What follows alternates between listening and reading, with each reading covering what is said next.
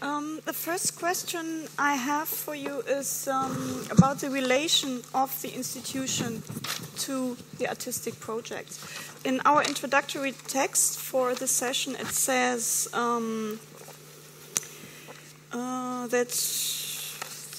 there are new foundations for new relationships between artists' actions and institutional response. And I would put a huge question mark behind that, because I still see a lot of institutional activity and artistic response. Mainly in the way, and this is why I would like to ask for the relation of institutions to artistic projects, that I see curators like schizophrenically jumping between the expectations of funding bodies, sponsors, and the artistic projects, and the ideology and the expectations of the background of the funding structure of the sponsors, and the visions and suggestions that are made within artistic projects, like, for example, for new ideas of communality, of how to live together. And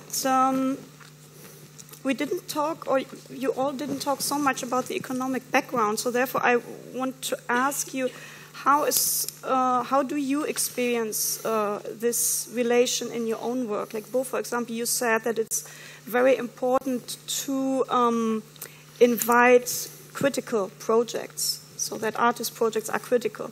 I would 100% agree with that, but I would also ask, but what about the curator's activity? So what about the institution? Can this also be critical? So when you said that that the projects that you would expect from the projects, or you would want the projects to teach the rich Norwegians how public space can become public again, is there also something the institution can do about it? And how can the institution be used to support this message?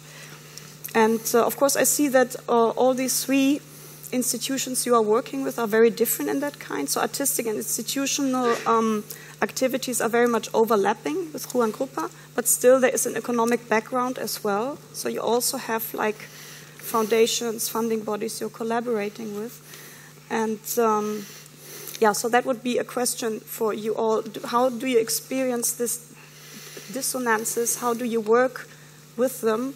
And do you also see a perspective for the institution to become proactive in this kind of criticism? Who wants to start? I can start. Coming from a context where an institution is not that strong, to begin with, like state institution, public institution, even private institutions. One of the reasons we founded ruangrupa was because it was art scene at that moment, after 1998, the New Order finished, was mainly in the hand of commercial market, and then, being untalented as we are, we cannot paint, we cannot sell stuff. We build our own space. It's as simple as that, maybe. One of the, just like apple to apple like that. But again, that's also one of the things after 10 years, we realize we've become another institution that we have to be critical towards ourselves even, and then right now we're also still doing it, but sometimes we're doing it without the burden of actually sustaining. It's fine. We've talked about it sometimes. If we have to close down tomorrow, it's fine. For now, it's fine. Until now, it's that kind of responsibility. We can still do it, not by ruangrupa for now, and then economically, the second thing that you touch upon, yes, of course, it's a challenge all the time up until now. None of us have been rich just by doing art. But from the beginning, maybe it's also why we say make friends, not art, because this is not based on that kind of transaction and thinking. We can make something. We begin without nothing, and then as we get old, and then we're old now,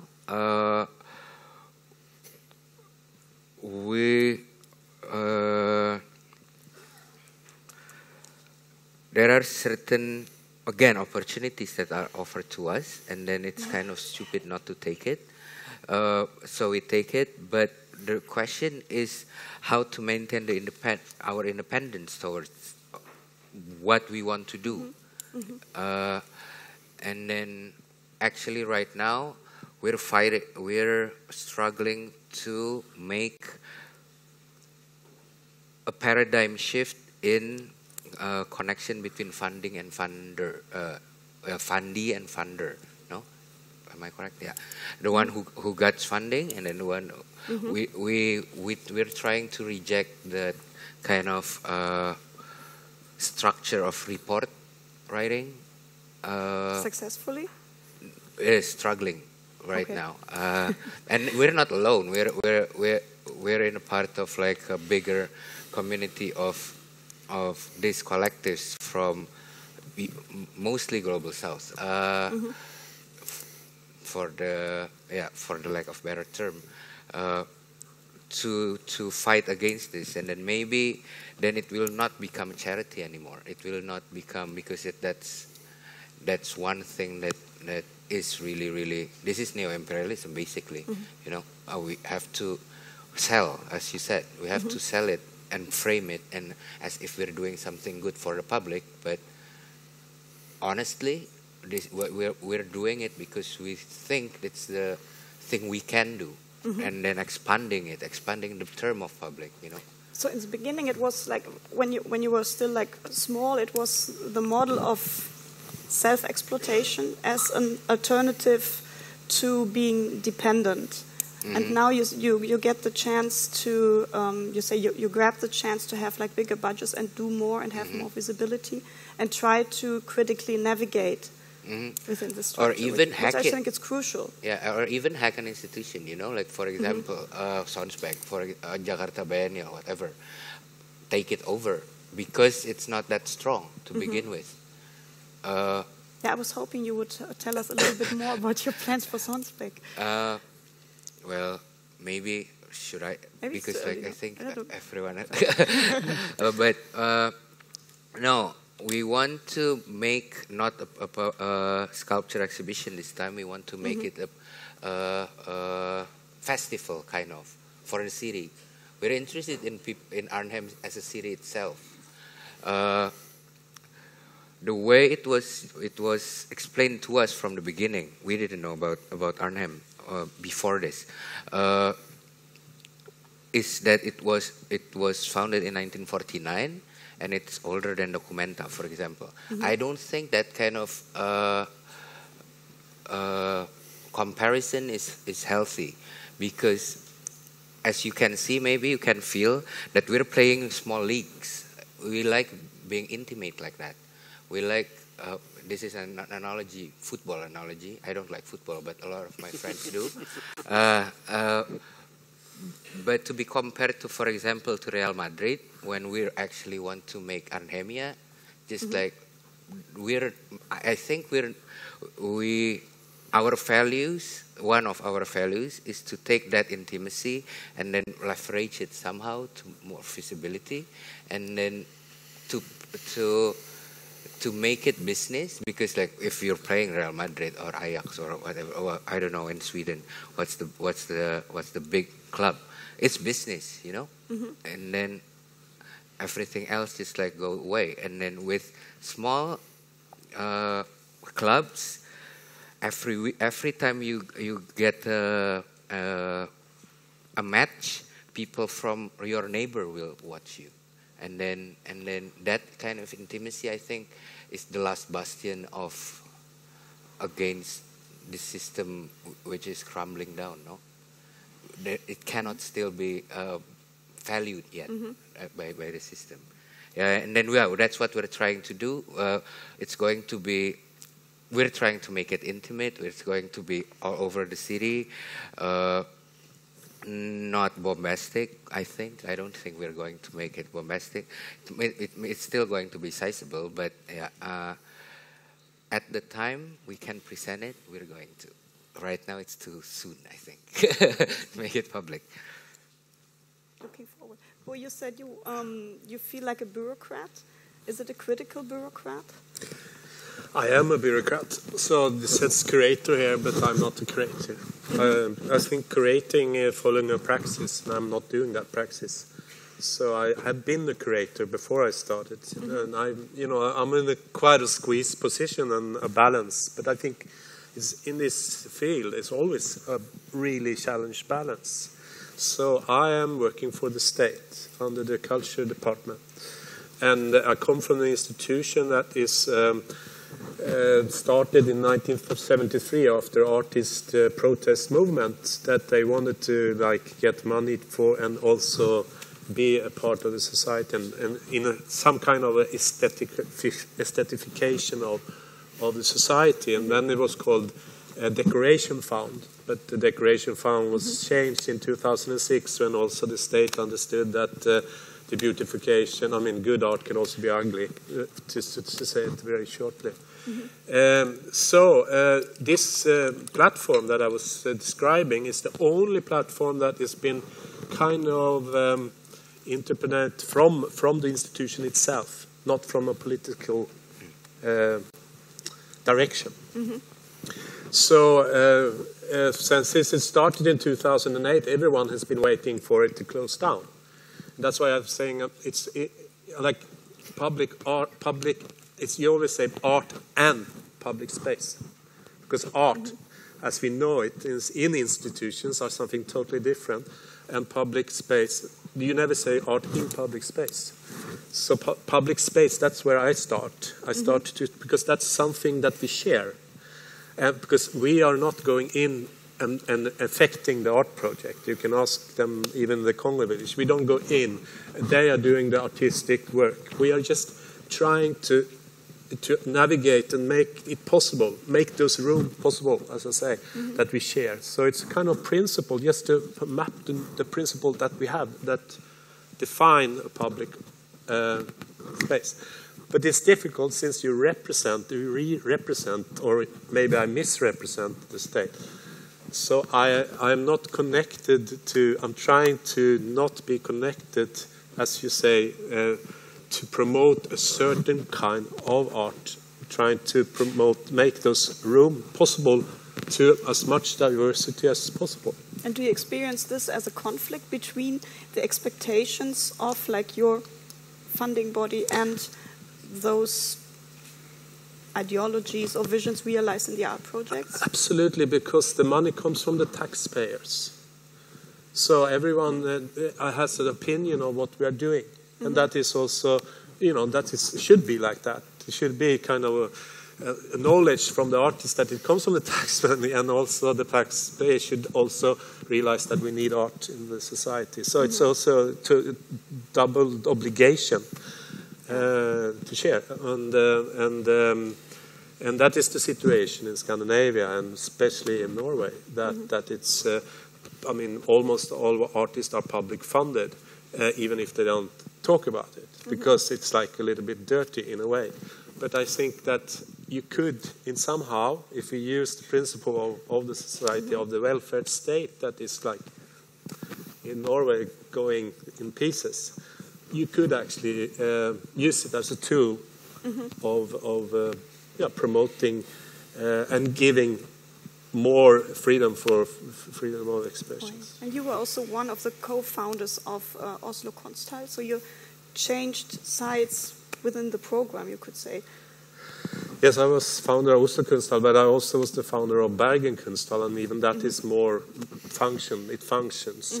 That was also kind of we have something in Norway that's really good. The language is lacking a lot. There's a lot of dialects, but they are very concrete, and I can't actually. I don't know if I can. But en spade er en spade. It's like a glass is a glass. It's nothing in between, and this is a little bit like the Norwegian language. So when I start the project, I don't want to act like a curator. I'm a bureaucrat. I am a bureaucrat. If I should act like a curator, I would, I think even if, because I'm on there for lifetime. I'm not the one who should put out things in the public space. I should just make the room that so many artists as possible can get there and do their things and challenge the democracy, to challenge that space. It doesn't mean that Uro is not standing for, as I say, art ideology.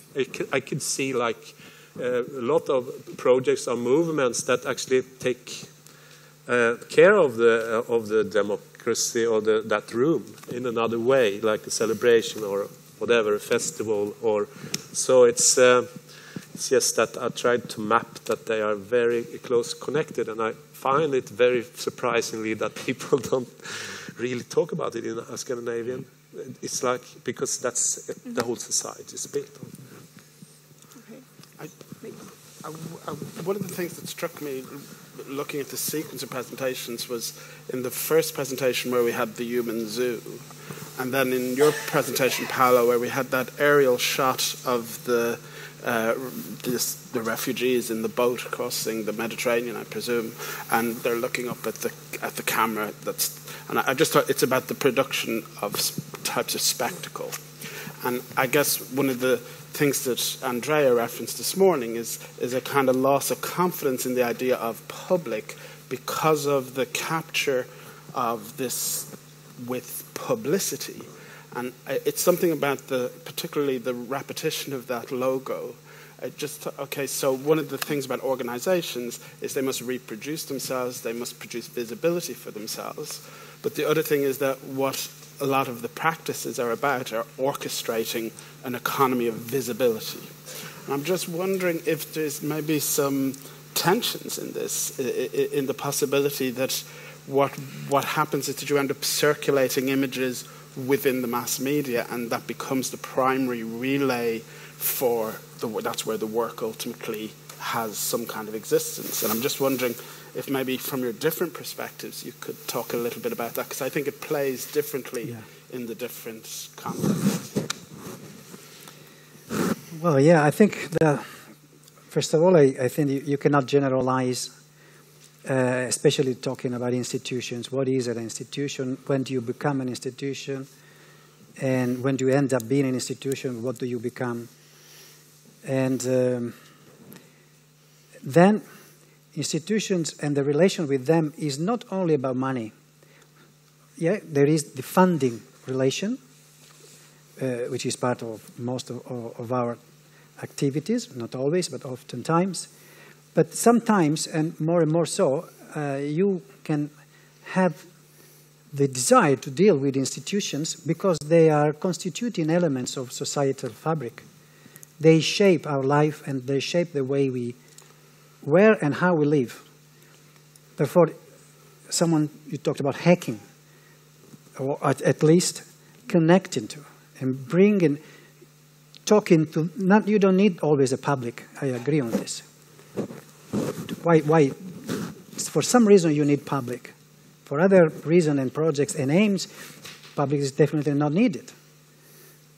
The exhibition that is on now in Geneva, United Nations headquarters, will be not visited by a public.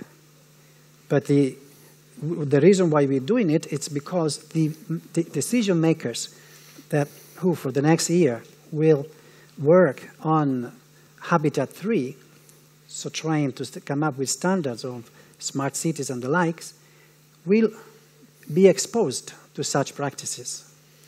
A couple of guys who are here also are part of this exhibition. So you're trying to affect someone not as a public, but as someone you're having a dialogue with. So you're using tools like visibility can be a tremendous tool. We know very well corporation and capitalism globally has got a lot to tell us about that. You can be used by it, of course, but you can use it as well. So the logo issue is a big thing, of course, something we've been reflecting upon a lot, and we realize that it's a very edgy strategy. But nevertheless, we're trying to work with it. It's a matter for us to try and mold and get in our hands to work with. We might be burnt. Yes, that's right. And finally, maybe one thing I could say, the relation with institutions. We had many experiences, everyone, but one thing that was for me very instructive and inspiring was with the Bordeaux.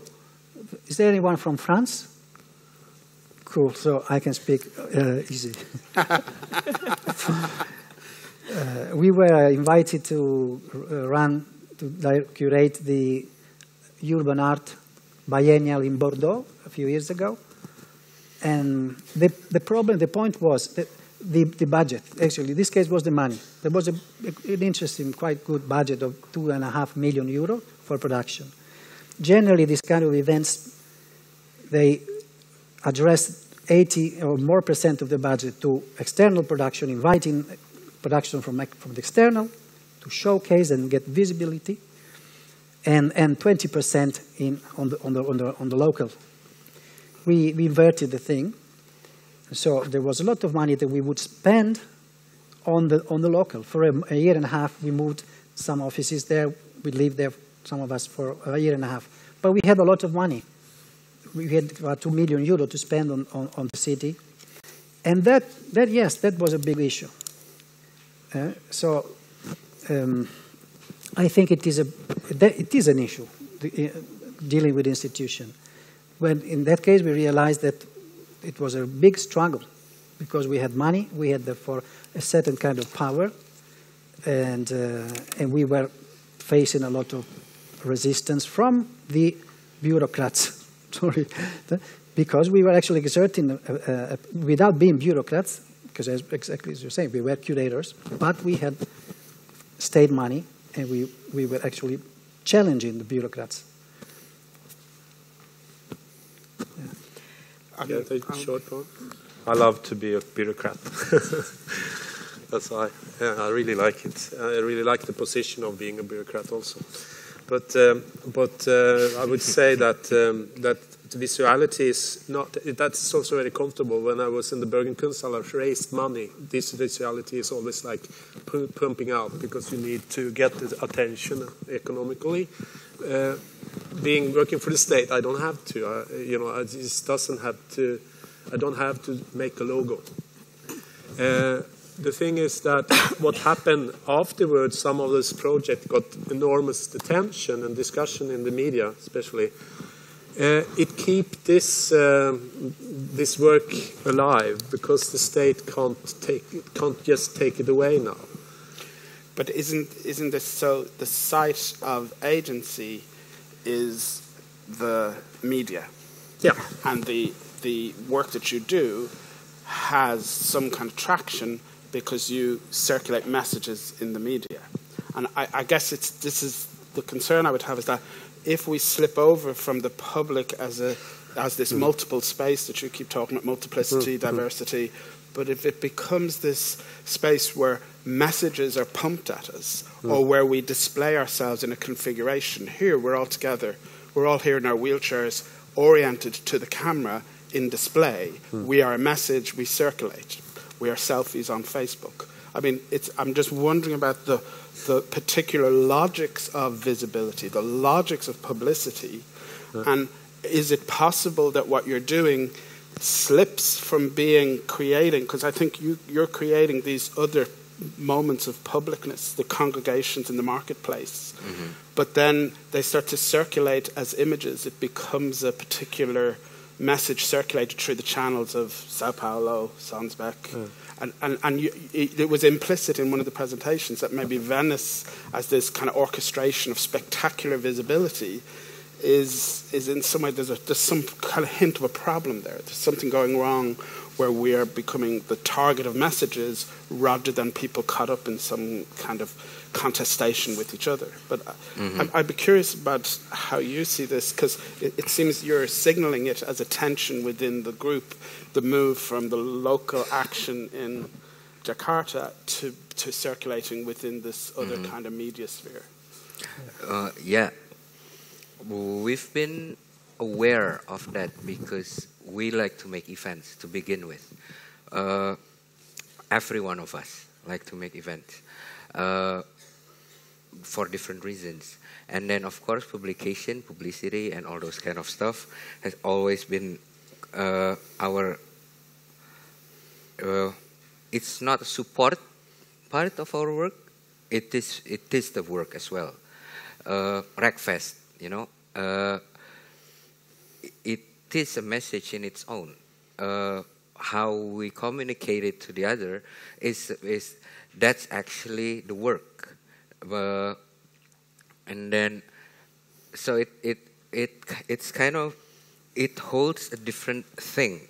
I think if we realize from Indonesia, for example, a country with or Jakarta, a city with the most tweets in 1 minute. That kind of stuff, no? Like, it's the most users of Facebook in Indonesia. Those kind of statistics we realize, and then I think in order to, I think we should use it, inundate stuff. If instead of 1984 style, like we was like that, no? In 1970s, 1980s, I think that's a lot of euphoria that way, starting from 1998, in like the freedom of media, and then that's why I think also why we become so good at tweeting. So that's why I wanna steal this one as well for Jakarta. I think it's going to be just like super fast. Just as a but we have, this is also relates, I think, beautifully with the notion of public, what you're talking about and we're talking about right now, and then also a myth, because we realize what we're doing by dealing with those kind of media, the young, what kind of how the young people consume. That's why we make markets, no?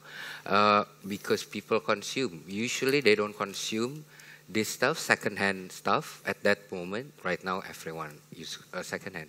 But when we began with, and then it started with the research on how young people actually consume by the end of Ramadan. After their fasting, they want to wear something new, and then what kind of stuff usually, and then instead of buying Zara all the time, maybe it's nice. Maybe it's also nice for people to buy it on records instead of, so they can play it in their house. So it's not about looking, but it's about that kind of stuff. But consumption and Facebook, Instagram, Twitter, you name it, radio even, all those kind of stuff, we use it to build the myth, to come up, because we realize what we've been fed to us, and then let's create our own myth, no? And then the younger people are buying it. So in the last 2 editions of Wreckfest, not in this one, we realized that it's actually also can be a political awareness vehicle. So then we work with people who are already working in human rights, for example, killing of Munir, killing of how poisons are how stopping of alcohol or taxing alcohol really high actually makes us kill ourselves, for example, in Indonesia. That kind of stuff. So but those realizations weren't a designated thing from the beginning. We're interested in actually also taking that media first. Okay, video as a biennial started with that as well. Like, we want to take over that technology because we want to use it for our own means. And then let's be honest, you know, we're going to make myth. We're not going to make public. We're not dealing with the same kind of understanding of public we are talking about kind of right now. You know. I think the role of institutions is crucial in this process. So to quote the exhibition title you mentioned, that critique is not enough. I want to say, like in the defense of the critical bureaucrat, that we have to gain back institutions as operational in a public interest. So an institution is like kind of accessible for some of us to implement changes in like how, like the example of your institution, how like money is channeled to art projects, which brings me back, and then in a larger sense, of course, as a societal agent and in the public interest. I think we should mention one of these questions, which is, where is it now? How can the public space become more accessible for unestablished and up-and-coming artists? Maybe in educational, do you want to? Because you two are very interested in educational projects. You just started Institute ruangrupa, and education is, of course, at Citadellarte one of the main activities. Mm-hmm. So maybe you would like to refer to that. But for young artists, for example, I'm sorry, I might talk again. Really short. For young artists, if they're asking about space, it's just like take it over. That would be our answer. Somehow you need to. I don't know how, because different contexts are different, with different strategies. But like you need to come up with certain kind of kick in the teeth, and then take it, and then I forgot what's the other question. Oh, in education.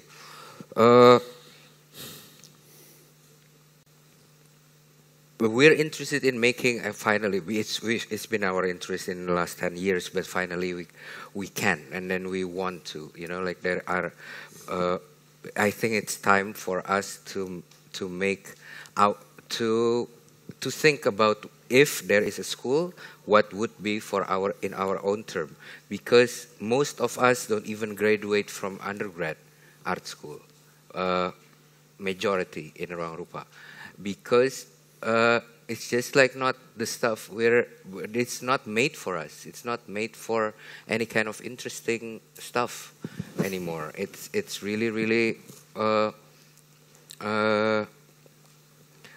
it's a way to incorporate yourself to the system. I don't have to elaborate on this because I think we all agree on this. The question is how to unlearn all those stuff that it's important for us.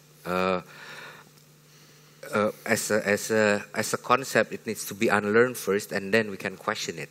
We never had the tools to do it. Up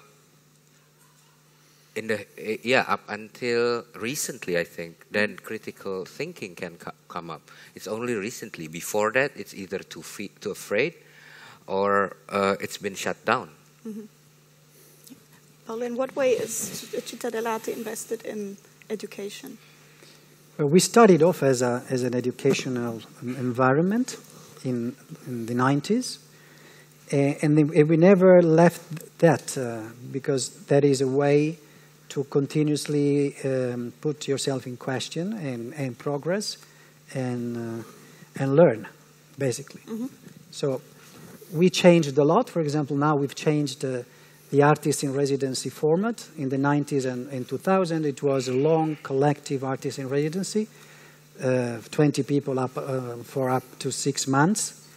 And now we changed it to entirely. Now we do very small time, 1 week workshops on specific topics, always related to art and societal change, inviting experts and mentors from the world over with their practices. Why do we do that? It's because things have completely changed from the 15 years ago. Now you got even too many artists in residencies scattered everywhere, which is good in a way, but in other ways it's a big problem because most artists have to, because they don't make money in other ways, so they have to live through one artist in residence one after the other, and it can be very, very exciting for a couple of years, but most times apparently it becomes pretty problematic.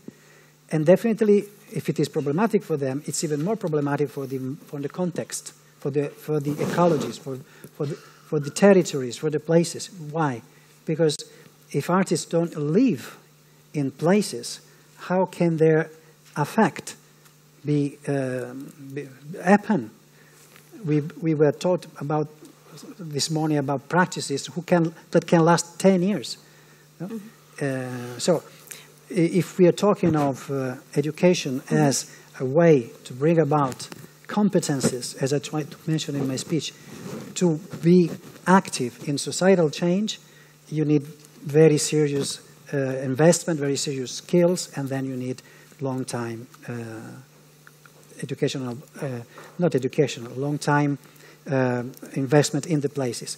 In order for you not to cut ties with your projects and activities, I will not invite you to 6 months artist in residency, because otherwise when you go back, your peers and partners that you made projects with will not follow you anymore. They will feel betrayal from you who left for 6 months. Most of the times you are one of the ones who are leading the project. Therefore, if you leave, you are really putting in big dangers the project. But in relation to like parachuted artists coming in for, I don't know, a week to set up a project, I think a residency could also be a good solution. No, I don't want, the artists who come to Citadellarte, they don't come to produce art in Citadellarte. They come to educational workshop. They share practices, they learn and teach each other specific subtopics in the big umbrella of art and societal change. I think we're getting very strong signals that we have to. Workshops are waiting, coffee is waiting, okay. But can we thank our three Grazie. Thank you very much. much.